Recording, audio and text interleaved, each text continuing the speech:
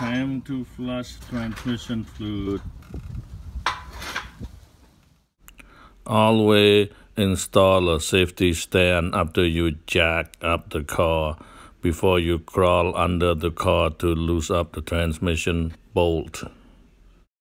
We want to loosen the transmission drain plug on the left. After loosening the transmission drain plug, let the transmission fluid drain out completely.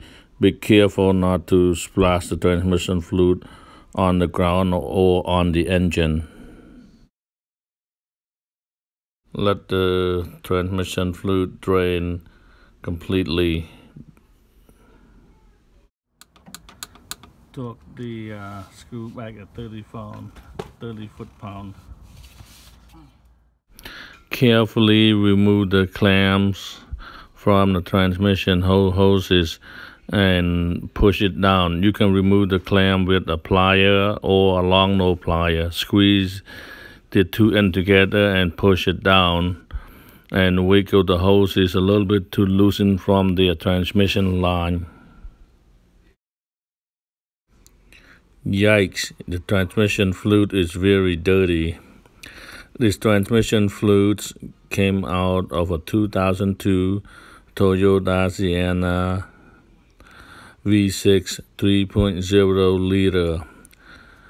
Measure how much transmission fluid you are taking out from the transmission pan and pour the exact amount back in. In this case, we use a 1-gallon bottle and a funnel. That way we can see how much fluids we're taking out.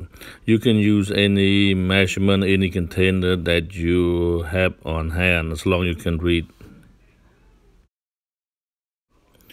Loosen the clamps on the transmission hoses and move the clamps down, and wiggle the hoses a little bit so you can remove it from the transmission line. Be careful, a lot of sharp object down there. You can use the plier. In this case, we use a long nose plier. It's easy to squeeze the clamp and move it down. Attach 2 clear plastic hoses to the middle transmission lines so we can see the transmission fluid coming in or going out. You can buy these hoses at Lowe's or Home Depot.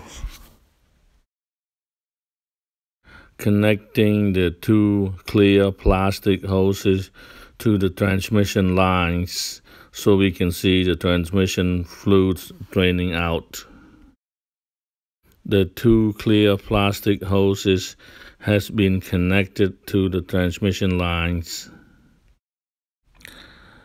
The left hose where I'm pointing out is the output hose, where the transmission fluids comes out, going into the bottom radiator and then cool down.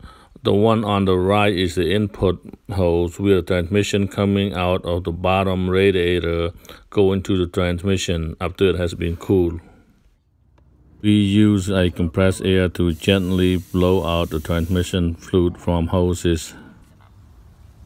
Time to add transmission fluid. We'll take out 3.5 quarts of transmission fluids. Now we put back 3.5 quarts. And now we'll start the engine to flush out the old transmission fluids. Make sure the transmission fluid hoses are connected properly so you can see the transmission fluid coming out, and it's real dirty. Also keep adding the new transmission fluids on top. Never let it run out. Make sure you know how much you're adding to it and how much you're taking out.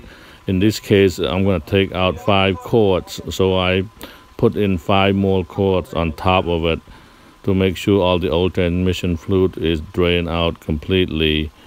Be careful not to overfill it. As you can see, my transmission fluid is dirty.